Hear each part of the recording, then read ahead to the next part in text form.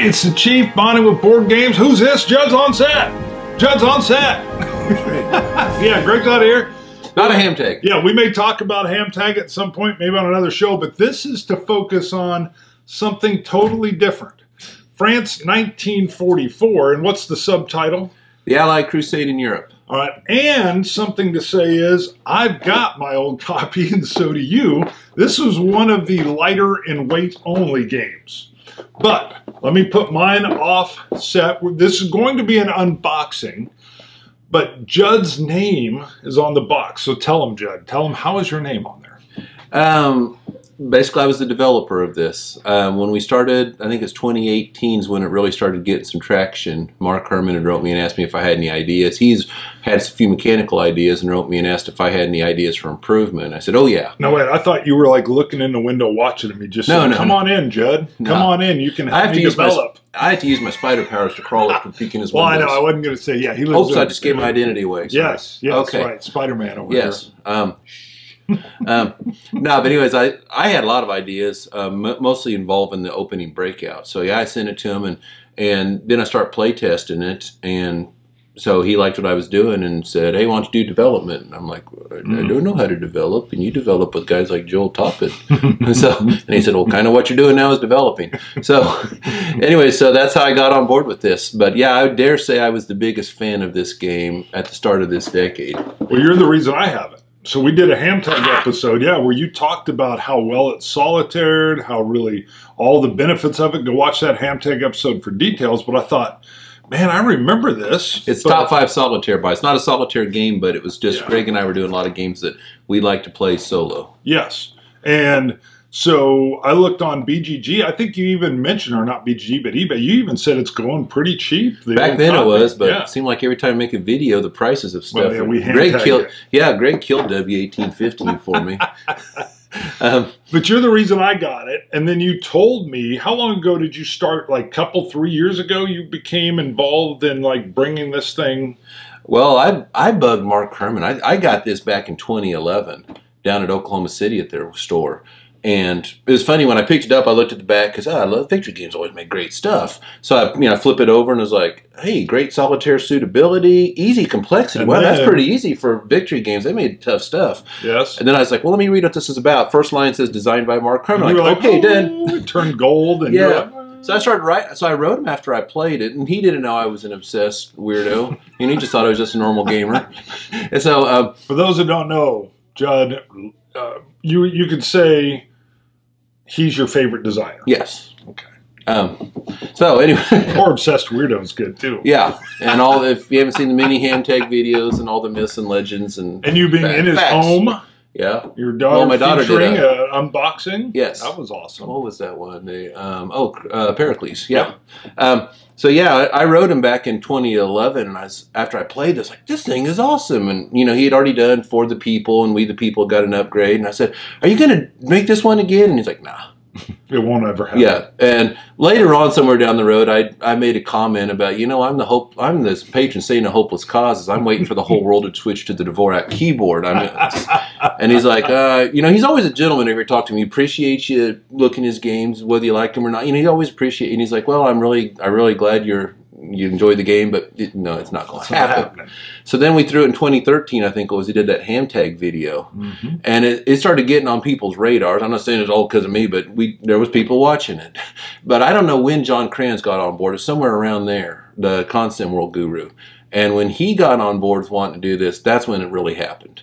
So, I've had a few people ask me, well, how's that make you feel? I'm like, what do you mean? It's like, well, you've bugged him for years. Kranz gets on board, and I'm like, hey, first of all, I just want the game made. Second of all, I know my place in the universe. I'm not even Mark Herman's favorite Vance, so I don't have that much sway with the guy. Judd Vance, not the favorite Vance. I'm talking about my own family. I'm not his favorite Vance in my own family, so I understand my place in this world. I think it's real neat. Even the state of gaming that we're in 2019 or 18 or whenever this started, now into 2020.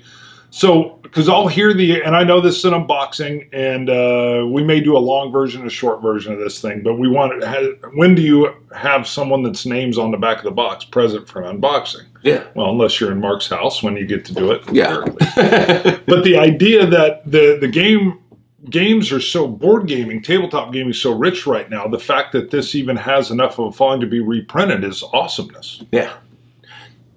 So, now the cool thing is, you wanted to rip this out of the shrink yesterday when it showed up at your house. Yeah, it took great. But you couldn't do it because you were going to be filmed. So yeah. Are you ready to rip it? Yes. And I know what's in the box. That's the bad part. And I've seen my buddy, he made an unboxing.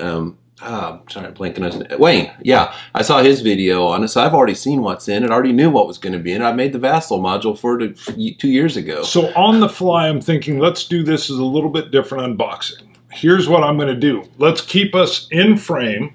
Let's rip this here. I will, in post, take close-up photos of some of the stuff as well, and I can picture some of it.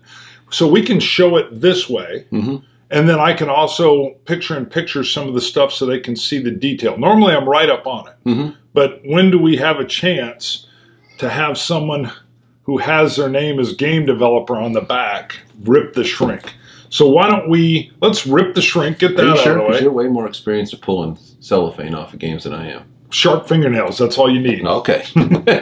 Now, let's see how you do it. Now, see, I would normally come in and just go zip, and then now you got it. So that's why you're the expert.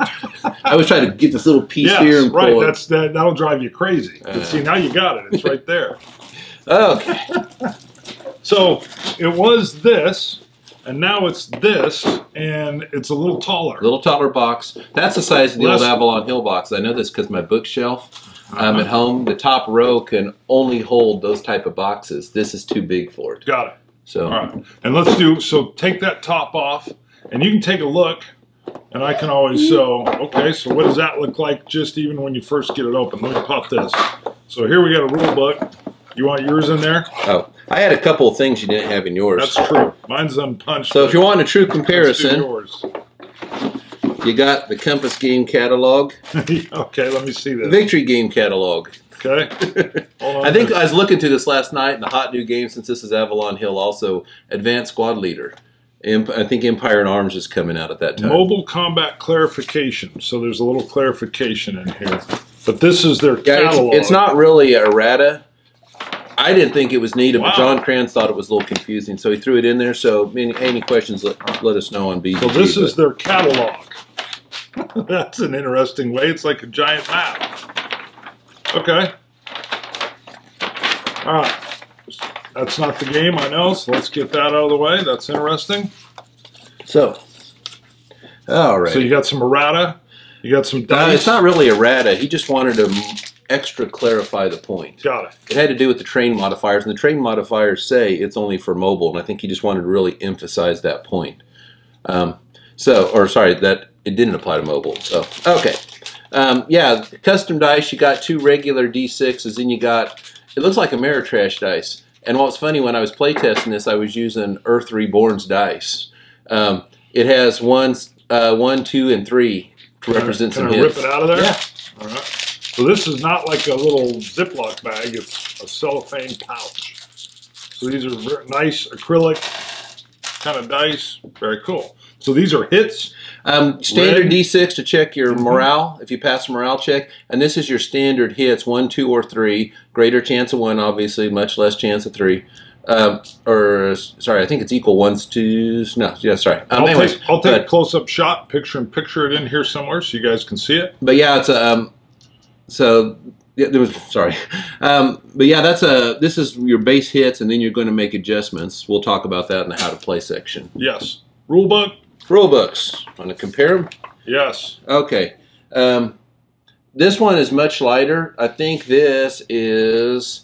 I think I counted up one time. It's like, oh, there it is. 20 pages of rules, but I think like really about 12 of it are actually rules. This is 24 pages. Yeah, and it has its own playbook. When it come to this, Mark Herman let me write this thing.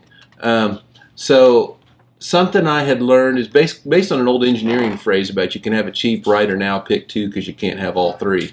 It's something Mike Ranella told me about writing rules. He said, clear, concise, comprehensive. Pick 2. If you think about it, you might need to pause the video. Clear, concise, comprehensive. You cannot do all 3. I went for clear and comprehensive. I wasn't going for concise because the goal isn't, it's not a speed reading, how fast can I read these rules and be done. It's you want to know how to play the game. And I tried to set it up because one thing that really annoys me on rules is topical rules. A great example is Struggle for the Galactic Empire. That thing drove me crazy. I'm playing a solo game. I want to follow the sequence. Step A, read the rule. Step B, read the rule and play it while I'm going. Very easy to find. Purpose of a rule book is first to teach you how to play it. Second, when you play it a year and a half later and you forgot 10% of the rules and you're trying to remember one, that you can find it easily. Only 10%? Or whatever.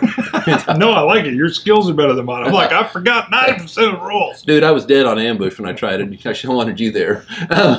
Anyway, if it's a sequence of play, it's much easier to find stuff. So I set out to go write down the sequence and then to thoroughly explain them. And when you're popping back into a rule book a year and a half later and you're reading something and there's some concept in it that was mentioned earlier, you need to find it. And Yes. so I probably over-reference rules saying, go back to here, just in case you ever go back and pop only into one paragraph.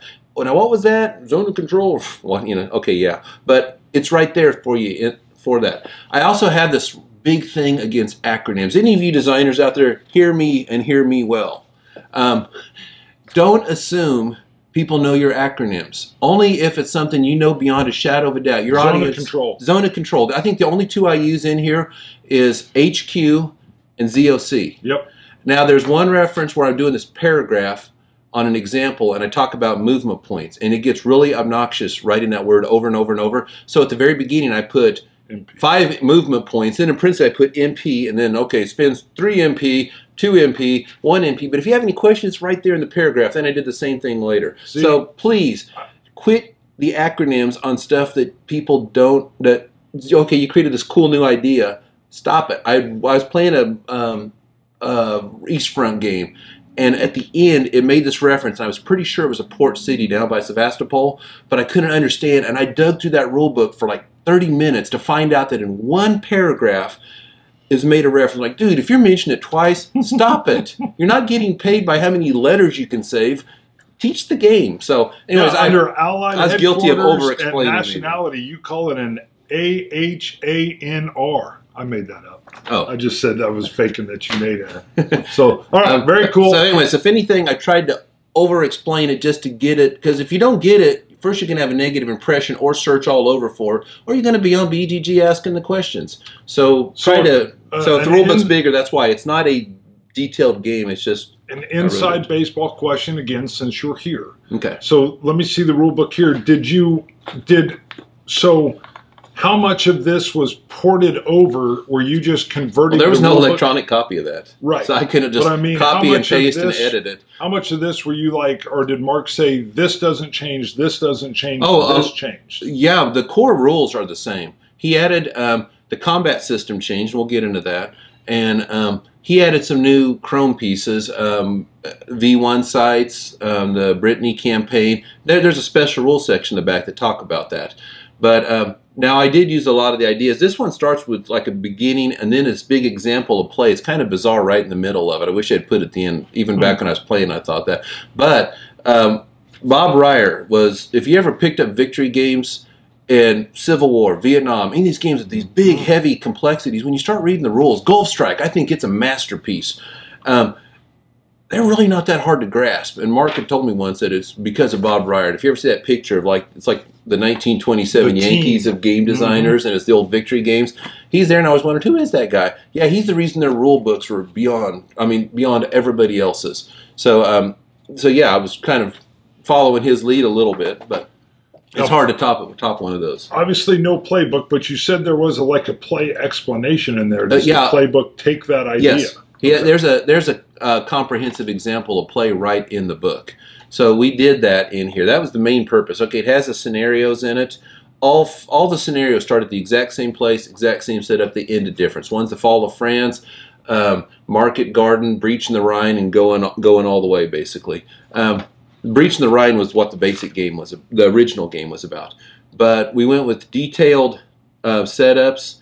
The graphics, none of that was me. I think that was Ken Dingley. It was like, when I saw him back, it's like, whoa, I'd send him Vassal screenshots, and then he'd do all the magic. So all that beautiful stuff that wasn't me. But yeah, we did give really detailed examples of the combat and how the mobile combat works. Because the idea is if you're reading this and you still, I'm not sure I get this, follow along with it. The one thing I want to point out, sorry, mea culpa, there's one section in there where I do a combat and said the Allies took 3 hits and the Germans took 1. They took 4. That's been asked on the message board. I had switched up how I wanted the result and did not switch to this different section of the matrix. Game's broken now. So anyways, if you see that, boom. But otherwise, we gave really real detailed examples so you can follow right along. And so I wanted to be really clear, no questions on how to play this game.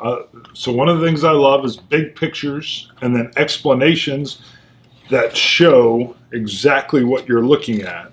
And like you've even got highlighted counters. What's this? Oh, the red line just you can't cross that border. That's right on the map. Got it. But yeah, if you can see it, I'll take a photo. Yeah, like when he's showing how this as the marker moves, he highlights like, oh, that's so cool. So yeah, Compass just did a killer job with this. All right, what's next? All righty. The original game, I probably need to show this just to explain this part of it. Yes. Had these tables down the side. It showed your increment charts, your combat tables, your reinforcement schedules. German side's here. Now, a lot has changed between now and back in 1986. A lot of us know it's a lot harder to find people to play war games. So a lot more of us play solitaire. One of the things that annoyed me, and call it laziness, I'd set this up, and when I wanted to look at something for the German side, now the combat table was the same, I'd have to get up, walk around the other side, because I'm old and grouchy. It comes with the age. I've earned it. Anyways, so and if you set it sideways to try to get both of them, you're cricking your neck and you can't see the cities upright. It wasn't designed with the solitaire in mind. The biggest contribution I did, the mechanic stuff's all Mark Herman. The differences in this, that's all Mark Herman. There's one rule in here that's mine, and I'm like, yee. Anyway, the biggest contribution I had outside of I was trying to, he'd kick out train modifiers. I'd try them out, tell him the results, and is this what you're looking for, blah, blah, blah. Anyways, my biggest contribution to the game was the solitaire aspect, because I play almost everything solitaire. And I want it here, and I don't want to reach really far. I want it. And so a lot of times you'll have this guy's track and this guy's track of supply points, whatever. I put them on the same track. I bet a lot of people do this. You put both markers down on the same track, and you're trying to keep your footprint small so it's all right there. So a lot of the stuff I had done had to do with keeping this footprint small. Now the new game doesn't have all the tracks on the map. That wasn't because I said, hey, we need this for solitaire. You'll see. It's because this game, the future plans of what's going to go with this, you don't have room. Your table won't be big enough to do all that. Future plans. Yeah. Ooh. But so anyways, so what comes with this, instead of being on the map itself, you got your reinforcement chart. Tells you right there, and I love these kinds. If you want them. What I tend to do is I just look at these, I put them on the turn track themselves. So turn 2, you see this big stack of units, Germans and the Allies, and then I just reference this card. I just have it stuck over the side of the table. But if you have room, because you're playing 2-player, you can put pieces right on here. They match right up, and it tells you right where to put them. And it even has, like it says in England, Rule 3.12. I put that. Because one of the things that bugs me is people just assume you know the game like they do. No, if you look at this, if there's a rule reference, you should have it. You shouldn't have to go digging for stuff. My goal is to keep you, once you've learned the rule book, to keep you out of it. I hate referencing rules. I don't say I speak for everybody, but I bet there's a large contingency who doesn't want to go back in that rule book. They did an interesting, I know we're not at the counters yet, but since he's representing the counters, the way they show a bit of that German flag was just like a little arm of maybe a symbol that nobody's allowed to even show. Yeah, you don't even say it, or YouTube will get you. Okay. The other is the setup. And actually, I had made the rough draft of it, and they made it look cool. But yeah, this is how sad I am. Paint Shop Pro 1997, that's what I use. Yeah, back when Bill Clinton was president, I never upgraded. I mean, I'd still use that thing for my graphics. But yeah, I'd take my Vassal screenshot, blah, blah, stick it in here and stick it on a white screen and then send it off to them, and then make it look cool. But anyways, there's the setup. And then they also, in the playbook, because John Kranz is telling me, hey, a lot of guys like this. I'm like, yeah, it's cool. Different strokes, different folks. In it tells you, they give you the, I can't find one either. The cool, it shows the map. And like arrows with the bubble shows you the unit, so you know, oh, right here, I don't have to look up hex 0715. It shows me hex 0, you know. So he gave you 2 different ways to set it up. Very cool. So you can literally see both ways to do a scenario. Yeah. A lot of the scenarios are, well, yeah, even the blowouts that are kind of cool to show you the area. Like that's Cherbourg right there. I say it wrong. Cherbourg? Don't ask me how to say French words. I'm sure I said it wrong. Oh, I cool. know we. Yeah, I couldn't spell it. I think merci it's something, but bon appetit. Merci. That's like all the things I know how to say in French. Okay, this here I was telling you about, this stuff was all incorporated on the game board. Now it's a player card. And it's set to the side. If you're playing 2 players, you each have your own. If you're playing solitaire, my original thought was for the solitaire players, 1 for Germans, 1 for Allies, flip it over, you have a solitaire. Mark Mahaffey, he has a lot of great graphic ideas. He said, why not combine them? So you have all your information right here. It tells you, and I love these, because I hate going, like I said, I want to stay out of rule books. Victory Point games, I like a lot of their old offerings. Yeah, they're still around, I think, just under a different name. But I always hated going the setup. Put this marker on this track. It's all right here. Here's where you start if you're the Germans. Here's where you start if you're the Allies. This is the maximum amount that the Germans could ever have, which you'll find out when you play. You'll never exceed it anyways. But it's all right here. All your pieces set right up. Your reinforcement schedules, I'm sorry, that's on the other card. But it tells you how many supply points each side gets, reaction points. It's all right here. So when you're playing solitaire, you only need 1 card, and you can keep everybody's track, so it keeps your footprint small. 2 players, not a problem. You each sit across from each other, you get your own. So it's a duplicate. But that was when I saw. I was like, man, that's why he's a graphics dude and I'm not, especially when I'm using 1997 programs. Well, you're a traditionalist. Yes. This is your basic player aid, your terrain effects chart, and it tells you, and this was on the old board, it tells you which headquarters can activate which units. British, for example, Americans a headquarter cannot activate a British unit. So it tells you, helps you straighten that out if you need to, and it gives you, during the supply section, how to do attrition. The back of it, this looks really complicated. It does. You know what it reminded me of? It looks like the box art before it's wrapped around a box is what it looks to me. Because when they'll print them out and say this is the folds. What does it look like to you? That's exactly it. I never could put my finger on it. Okay. Yeah, the original one Mark Herman sent me was like a Word file with just 4 sections. But and this was another Mahaffey thing that he'd come up with, how to combine 2 different charts into one. It looks complicated. Don't be scared. When you try it, it's real easy. Follow along with the example of play. He just took 2 charts and put them into one. And it's a really clever system, but there's 4 combat results. I fail my morale, you fail your morale, we both pass we both fail morale test, we both pass it, one of us fails and the other guy doesn't, or vice versa. So you have 4 combat results. And it tells you right here, if you're doing a set piece combat, meaning everybody's starting right adjacent to each other, or mobile combat, because each turn is broken into increments. So it's representing the tanks, the armor on the run, catching them on a continually moving battle.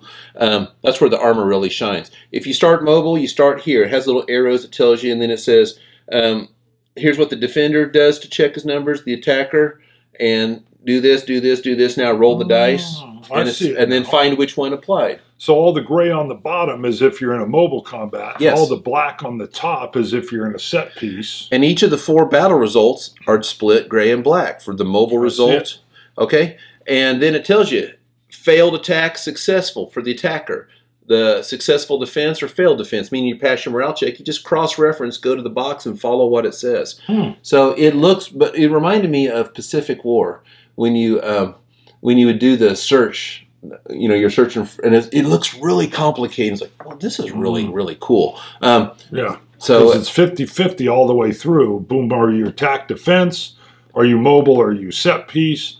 Are you in repulse, standoff, retreat, or stalemate? And then you're either looking at the top black or, and it's got a nice, I'll have a shot in here the white on the black and then the black on the gray. That is cool. And that's why I have the error in the playbook, was because I started on one of these sections and then I said, oh, I want the other guy to fail. I want the allies to fail their morale roll too to demonstrate something. But I was still down in this section when I was calculating losses and missed. Yeah, the allies take an extra one. So mea culpa. Sorry.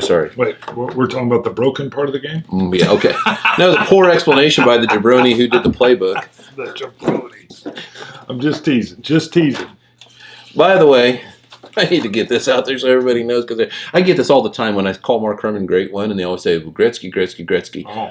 I'm not a hockey fan. I know who he is. I mean, duh, you can't really live around here without knowing. That shows that he's good. Yes, but Gretzky's the Great One. I always refer to Mark Herman as Great One, and I actually got that from The Rock. Yeah, I'm a hillbilly that, 20 years ago, I used to watch some wrestling, and he always, oh, we want to go one-on-one with the Great One. So I started doing it because I always thought it was funny when he did it. So when people always say Gretzky, I'm like, no, actually, it's from The Rock. So let me check. I want to. All right, what is that? What play rating? This I have never actually seen before. Ooh. I probably should have, because I did get PDFs of everything. I'm sure I've seen this. It's just, I haven't actually looked at I signed off on the stuff like a year ago. But that's right out of the rule book, too, showing what... Yeah, it's just a quick... And this is cool, because like I said, stay out of the rule book if you can. Yep. It's just a summary of the turn procedure, and most of it's spent in the drawing the chits. Yeah. So... and the sample combat unit. Yeah. So, and that's nice, because I always hated digging for something. What really annoys me is when you have to go to the first 2 pages to find out what some term means in the game. And it'll be in the section with the pieces. Because every time I read a rule book, I generally skip this stuff. Because when I'm sitting there in bed reading at 11 o'clock, I'm not going to remember what all these numbers mean until I actually play the game. Yeah, and then it's that way. That's out in front of you, and you know that the set piece combat strength's the right-hand number. Yeah, just in case what's S and what's the S mean for this? Well, boom, it tells you right there. So you keep this by your table if you need it for reference. Chances are you play this game after the first turn, you're going to be putting it up. So reduced strength is when the counters, it's flipped or whatever, and then it's got a shading on the side to show you that it's reduced? Yeah, I like that better than the red bar also. That is cool. Also probably something with colorblind, red, green. Mark Herman actually takes a big thing. He did that and started that in Pericles, really taking that on this. Ooh. Sorry. Okay. That looks cool. Now, what is that? This is the blow-up map. A second. I don't think it opens. It looks like it's just a board, right? Oh, sorry. Yeah. There it is. I knew it was in there somewhere. How to set the game up. For people who don't want to use the card and look up hex, blah, blah, blah. It tells you right what to do. That's just set up on cardstock? Yeah. Wow. But here's the thing. The first thing when Mark Herman asked me if I had any ideas, I said, the opening breakout of this game is a nightmare. And the reason why, you've got these stacks of units. You can stack 4 units in a hex. And if they're green units, you got these little green markers you put on top, and I'll talk about that in a second.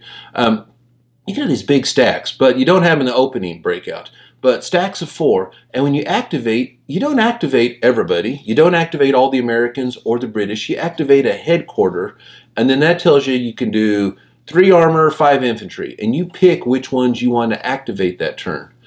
There was no way to activate. You could turn them 90 degrees if you wanted to. But so maybe in this hex of 4, 3 of the units are activated.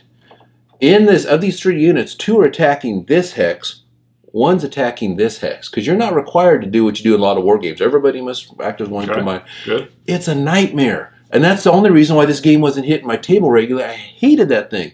Now, here's the thing. Now I can do this thing on my sleep. I've done this so many times. I know exactly what to do and what the numbers are and blah, blah, blah. But war gamers, I've heard this phrase, a mile wide, an inch deep. They love to gather games, play them once or twice and move on. So if you have a frustrating experience off the get-go, you don't really want to revisit it. So that was the whole thing, was trying to make this as easy as possible.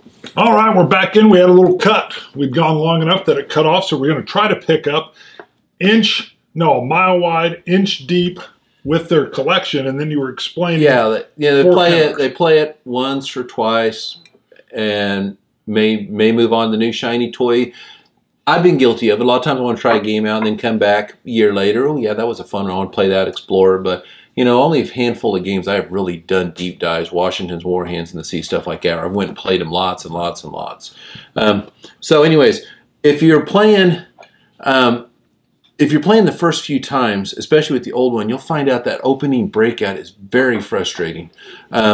Because that's where your stacks are really intense. You got these stacks, you can put 4 counters in a hex, 4 combat units, I should say, and they're all bunched right up next to each other because they're trying to break out of Normandy. And when you activate a headquarters, it's not, oh, I'm going to do an American headquarters, so all American units move. No, it tells you, 3 armor, 5 infantry. You pick units you want to activate, and then from there. You got to figure out, okay, well, you're not activating everybody in a hex. There's a stack of 4. You may activate only 3 of them. So you got to know which 3 you activated. And then 2 of them are going to attack this hex. 1 of them is going to attack this hex. And you got to stack. And you're sitting there trying to calculate combat factors, and you've got your tweezers, or if you're doing it without tweezers, especially frustrating because you're knocking stacks over. So I said, I enjoy the game, but I enjoy it a lot more when the breakout was done, and I wish there was a scenario where it's like, turn 2, breakout's done, because once you've done it, it spreads out, and it's a lot easier. But I said, dude, and I don't call him Great One dude. You call him dude. No. His epicness. Hey, dude. No. But I was like, you gotta make these hexes bigger. And I'm thinking, you gotta have them where you can fit 4 units in a hex. And I was thinking Operation Dauntless. I'd worked with Mark Mazicki on that on the Vassal module. And you can fit 4. But these counters are a little bigger than the old game. And when you look at the size of the map, if you had tried to increase it that much, your table ain't big enough. You're going to be like them dudes in the movies where you got this giant table and all the generals around are sliding to pieces. And okay, you don't want that either. So the reason Mark Herman is Mark Herman, because he thinks at a higher level than all us mirror And his mom named him that. Yes. That's a good point. Although, from the Hamtag videos, he's been known as many names through history. You'll have to watch all those videos to see him. That is true. Tease him with Hamtag stuff. There you go. Anyway, he said, do this, just the opening breakout, and once you're past this point, it's spread out. So that's what this is. It's a hard-mounted piece. The back, like I said, it's cool. I noticed this in between the break when we were doing this. It's kind of transparent type where you can see the unit and what's behind it. But that's what this is for, just to help you. Now, I've played this game enough. I don't need to put them on here. I can put them on the regular board. I know immediately who's attacking who and what the numbers are because I've played it enough. But like I said, a lot of players play once or twice and move on. And this is to help your initial experience, to give you a positive experience and say, yeah, this is really cool. This is easy to handle. And the breakout's key. I mean, that's the whole problem was they're bottled up in this small area and they've got to fight through and break out. So, and to toot my own horn on the Vassal module, I do have the board on their little button. You hit to click it, and I have a button at the beginning that says either set them up on the main board or set them up on this board. But if you're on this board, when it comes time to move them, you don't have to drag and drop, because anything that annoys you on Vassal, I promise you, I'm 10 times more annoyed because I make the modules, and I don't think you should have to do that. You hit a button, it transfers all the pieces, or you can right-click and transfer stacks of them. I bet you that was easy. Oh, it was a bear. Coding. Yeah, it was. I mean, if you're in a Vassal, dig into what I did in the background. You'll see. Now let's compare counters real quick. Yeah. So just an overall, I bought this off Hamtag, and I do have these. They're in a little 130 counters. Yes. 130. Yes, I've right got there. it upside down. Sorry. Okay. Wow, 130 pieces. Yeah. Man. Okay. Anyway, this is what we got now. Yeah. Now, the raw number of combat units, this actually has 1 less combat unit. There was a British armor brigade. See, all this game, the armor units are divisions, the infantry are corps. And anyway, so there was 1 brigade, and it had special rules, and it was kind of a little fiddly, and Mark Herman said it's more effort than it's worth. He took that unit out. Otherwise, same number of headquarters, same number of combat units. So why do we have more counters? And we'll get close-ups so you can see how much better looking these things are. All right, I'm zoomed in just on these counters again, and you'll notice there's some counters from the original that are on there. And let me zoom in just a little tighter to show you the counter set on the left. All right, and then if Judd, if you want to just point out like some of the counters. You can see I put this. These are right next to each other. This is the same. This is the old game and the new game. These are half-inch counters. These, I believe, are 5/8. For those who clip counters, or you're shrieking, yes, I don't clip them. I'm sorry. I'm just not something I do. I'm not that dedicated. But the new ones are rounded, which I do like the look of a clip counter. I just don't want to put in the effort. Okay, you can see okay, that's a British red. And the old one, it's Canadian, was that yellowish color. Now it's green, a little easier to see. French is blue. And the Americans had that greenish clear. Now they're kind of a dark color so you can see. Also, any doubts, it says, you see where it said 23rd, now it says 23rd US. So whether it's color-based or has the words on it, you always know who it is. On the headquarters, they just got the flags. When you punch them out, you're not going to see the rest of the flag. It's just a little, it actually is kind of a little artsy cool thing when he added it, because originally they just looked, they didn't have it on there. Then he added it. I thought that's kind of neat. And I didn't even see this rest of the stuff. I could just tell from the piece that it was just a piece of the flag of the country. But you see the size, that's your strongest German infantry unit. There's 21st Panzer. Can we swing back this way? When I was talking about counter clutter, this was a unit that starts off green, and it had on the setup for the reinforcement chart, it had like an asterisk to tell you to put it on there, some note that it was a green unit. You actually had to take this piece, and I love this. This is so nostalgic. The off-centered counters, I haven't seen those in a long time. Task Force games, they were the worst about off-centered half and halves, but you had to put this on here. So if you had all these units down here are the units that would start off green. So what, 7 of them? So you had to put this on here, and it was counter cluttered. Then when they lost their green status, you'd pull it off. What we did in the new one, because we had more counter space to use, that's the same unit. That's when it's green. That's all it's saying. It has 1 morale. Well, there's your 1 morale. It has an asterisk on there to remind you it's a green unit. I mean, that number stands out, but there's an asterisk to remind you it's a green. And then when it loses green status, you just swap the counter, so you don't have all this extra clutter. But yeah, otherwise you can tell the color scheme and to tell which country it is, and really went out of his way. Mahaffey did a real good job on this to help clarify whose units are whose in case you have any doubt. It's because, okay, we got room to play with, and he said fill them up, man, because there's like 1 out of 100 guys or so who like to make their own counters, but let's fill it up and do it with cool stuff. So we did mnemonic counters, because I hate going to rule books. If it's on the board, I'd rather have it there. I hate counter clutter. An example of counter clutter, and it's a great game, don't get me wrong. Any of the games I've played in the great campaigns of the American Civil War, the old SPI, you have the unit, and underneath you got a marker for how much damage he's taken. I hate that kind of stuff where you have to put stacks of counters to tell what one unit is. But don't get me wrong, that's a great series. So I hate counter clues. The stuff that annoys me is trying to remove from this game. One example is, and I'll show it when you do the close-ups, the Americans sent a lot of green units into Europe at that time. And you would put a marker on that says green, and the morale would be 1. Now, when they met certain conditions in combat, taking losses, making the enemy retreat or something, you'd pull that counter off. You got a stack of 4 green combat units. You can do it 2 ways. You can either put 1 green and say I'm supposed to remember that every unit's green, or I can put 8 counters in there, or however you want to do it. It's a mess. We had counters, so for those 7 infantry units, there's 2 counters. 1 for the green, and then when they lose their status, flip it and change it to the other one. So so clearing up counter clutter from that stuff. The bridgeheads, the original game, the purpose is to get so many bridgeheads across, and that's one of the scenarios in this game, is to breach the Rhine with so many bridgehead markers. Well, it clutters it up. And if you've played D-Day at Omaha Beach, if you've played that game, you clear mine hexes out. You can either clutter it up with 1 per hex that you cleared, or if you've done a stretch of 5, they had arrows and you could flip them sideways, and everything between here is cleared.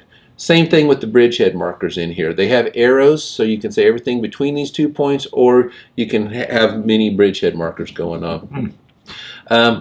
Also, let's see here. And plenty of cadre. It wasn't just, oh, we need something cadre. I'm so OCD about these kind of things. I had spreadsheets out, and I was counting. Okay, I need this many activation counters. I don't know if we got that in there. I'll talk about. Okay, okay. I need this many of this. I need this many of this, and so then I was always juggling. So, but there are plenty. You're not going to run out of cadre. When I say cadre, these units are 3 steps. There's one side, the reduced side, and then if you take a 3rd hit, you put the cadre marker on. Oh, counter clutter. Now you really don't want all these units with a single cadre. And it's a lot easier to spot them because you need to spot those units easily because they have no zone of control. But there's plenty for that. Also, the mnemonic counters, reaction points. It's a very important part of this game. When you cross the Rhine River, Germany's reaction points every turn go to 0. There's a schedule on there, but it goes to 0. The marker, it says, you know, reaction points for the German, and then you flip it over for 0, and it says Rhine crossed. And then also, because crossing the Rhine affects German reinforcements, the turn marker flips to say Rhine crossed. The Allies have many possibilities. Their schedule shows you the base amount, and it's not much, so you're going to need to get more. And the way you do that, you got to go clear Saint Nazaire and Brest. I hope that's how you say it, and I hope you don't get demonetized. Medical term. Medical term. Well, yeah.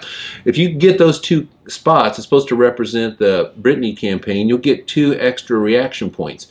So the marker has. There's 5 V1 sites in this. And if you can clear those out, you get 3. So the Allies could be at their base number, bonus of 0, bonus of 2, bonus of 3, or bonus of 5.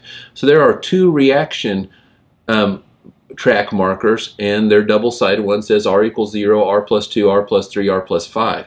So when you see the base number, you don't have to, because you know it's easy to forget those rules. And oh man, I really could have used that. I've been missing out on all these reaction points. Now when you slide the marker, oh hey yeah, I don't get 1, I get 6 because I have a plus 5 on there. It's all stuff to help you play the game easier without having to consult the rules, memorize stuff. It's oh yeah, it's right there in my face. But you love digging in rule books. No, I don't. I want to read them and be done with them. The backside, half shaded for reduced. I like that. I don't know if it was because putting a red line through it, colorblind, green, red. I don't know.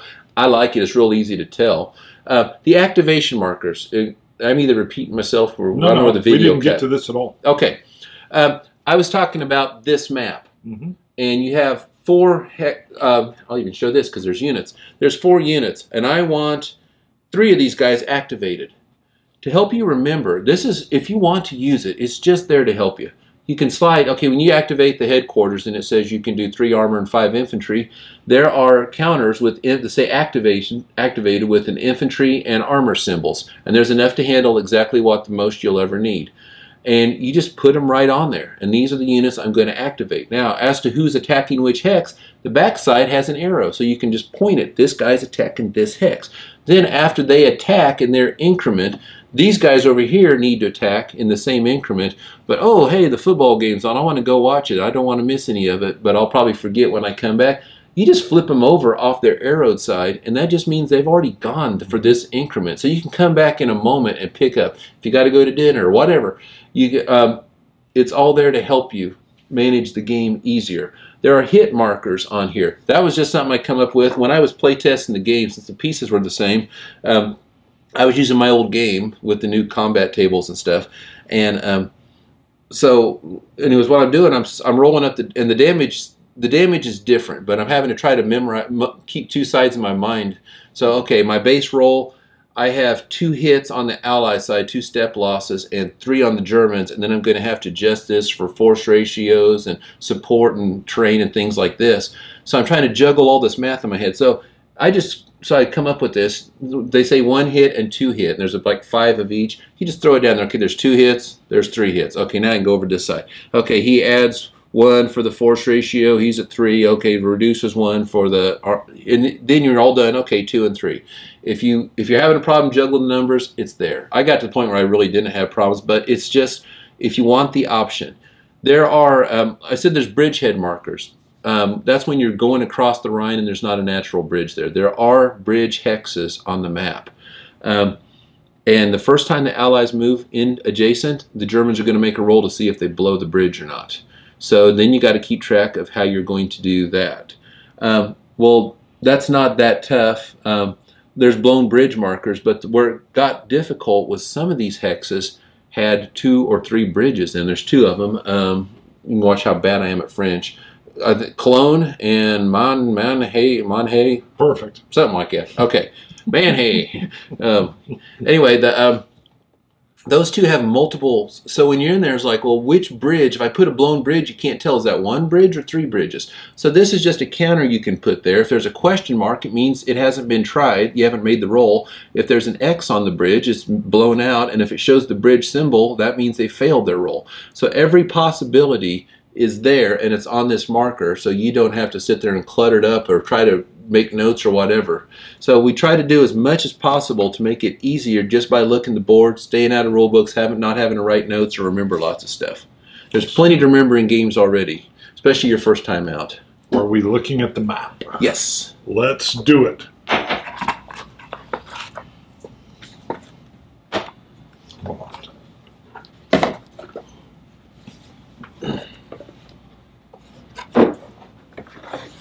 And then we'll kind of, you can hold her up here. Okay. So boom, huge. Look at that. Can't even see you. Yeah. Now if I hold up the raw size of these, you're going to say there's not a lot of difference, but I'll show you what there really is. This is the old map. So the new one's a little bigger, and it is mounted. But look at the plane surface. See how half of this map is taken up with tracks? Okay, this side's easy because I can just fold it behind. This side I'm not going to go against the crease, so I'm just going to show you relative size. This is, let's get my bearing straight. Okay, there. This is the same area approximately, a little more in Germany, but there. That's the size of the old map against the new map for plane surface. There you go. That's how much bigger the thing is. Part of it is the hexes are bigger because the counters are bigger. The biggest part is there's just a lot more in Germany. Part of it is the original game. Better color scheme, I think, too. Yeah, I'll talk about that in a second. Okay. The original game was one scenario. You're trying to cross the Rhine, and the number of bridge hexes you get across it are the level of victory you achieve or fail.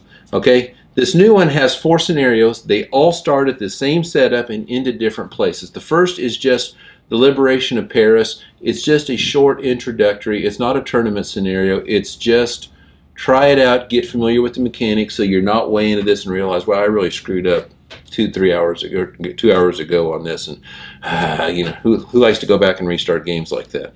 The next one is Market Garden. The third one is the original scenario, trying to breach the Rhine. The fourth one is going out the conquest of Germany. So he's added this. Added more markers. I forgot to mention that.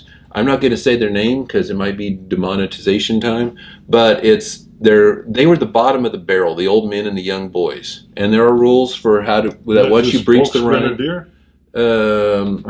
I'm not saying the word. Oh, okay, gotcha. All right.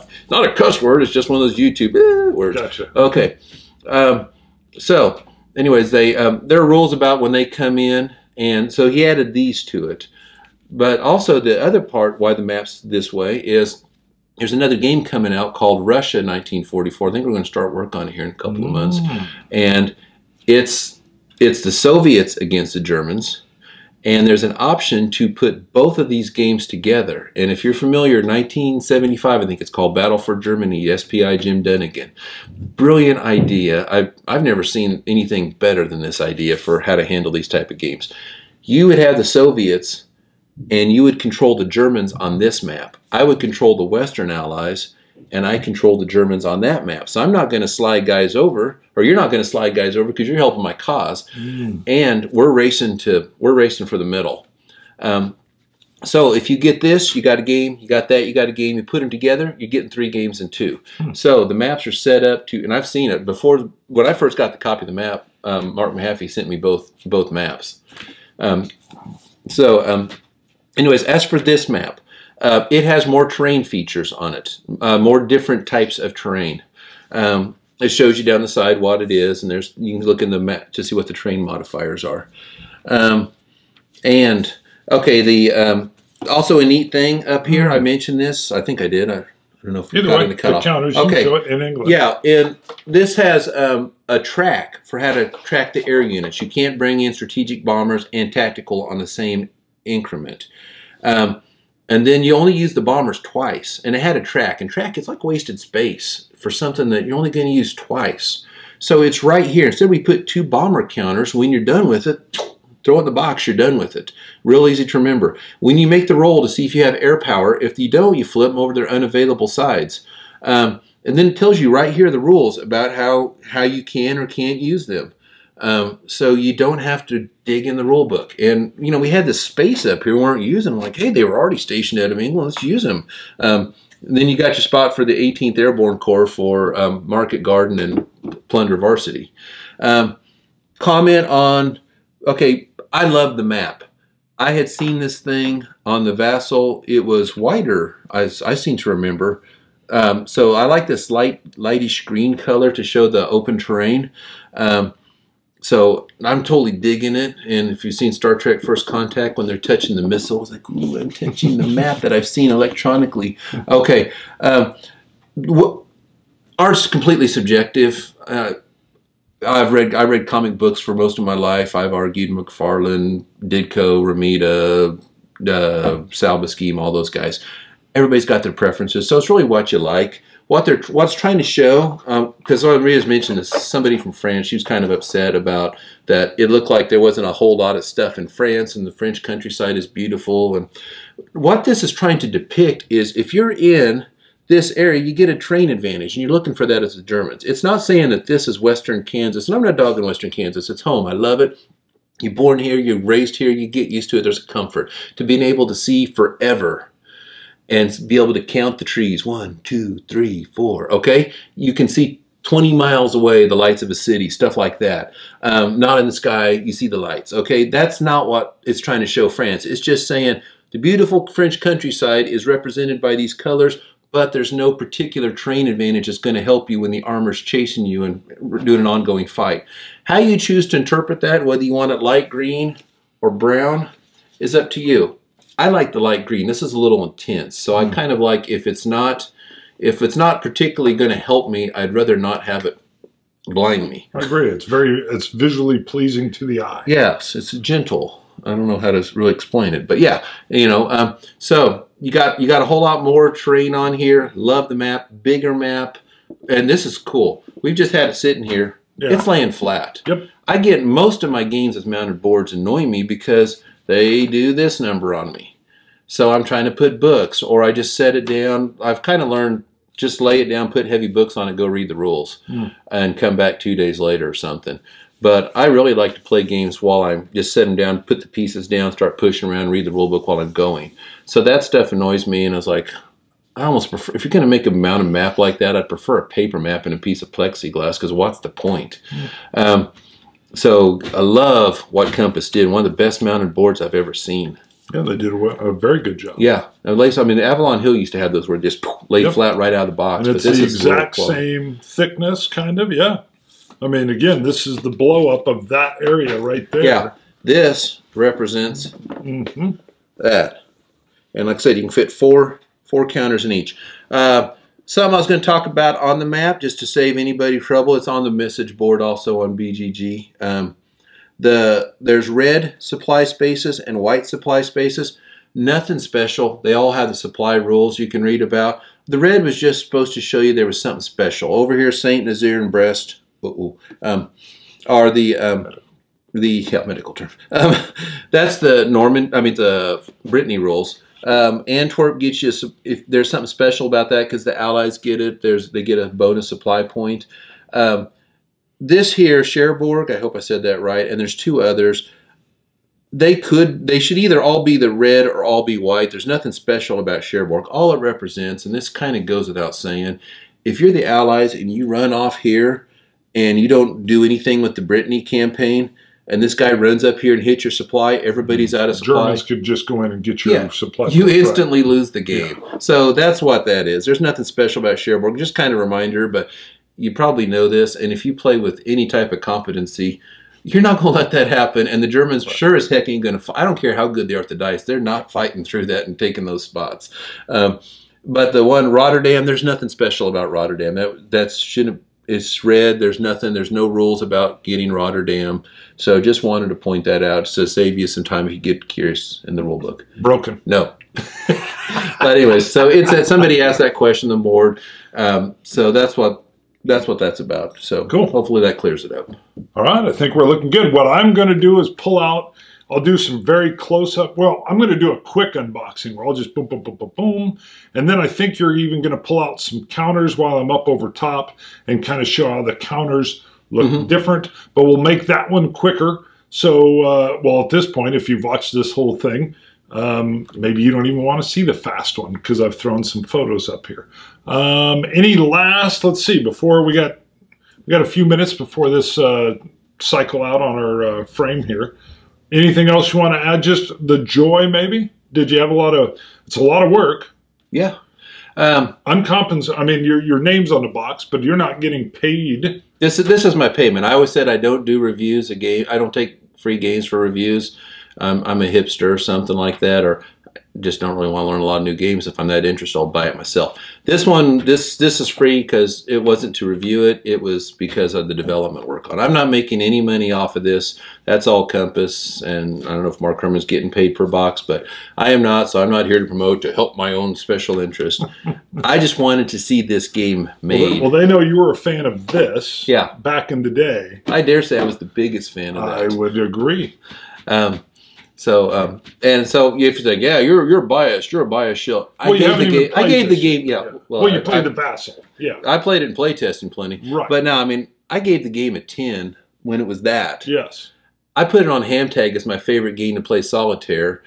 By the way, if you're upset about that, go out to my profile, Judd, and AIRJUDDEN. I've got a link on there. I have made a list of the top 25 pure solitaire only games. I have played a zillion of them since then, and almost all of them are war games. So, but anyways, it was my favorite to sit there because back then I was doing so much Vassal playing. I wasn't playing as focused on solitaire. Now, most of the play testing you did was Vassal mode, or I know you said you were using the old map and play testing. Or yeah, originally I just used the map. Okay. Small right in the counters and blah, blah, blah. But once I got the pieces and I got the Vassal module set up, I ran it through there. Because, Vassal gave me the advantage of hitting save and coming back later. Yeah. Because it was the middle of softball season and I was coaching 5 nights a week. Zero setup time. Yeah. Anyway, so yeah, let's see. I think we're good. Anything else? No, I think we're good. Like I said, I'll come in and shoot a tight, fast one. Bought him with board games. Judd Vance, 1944. See ya.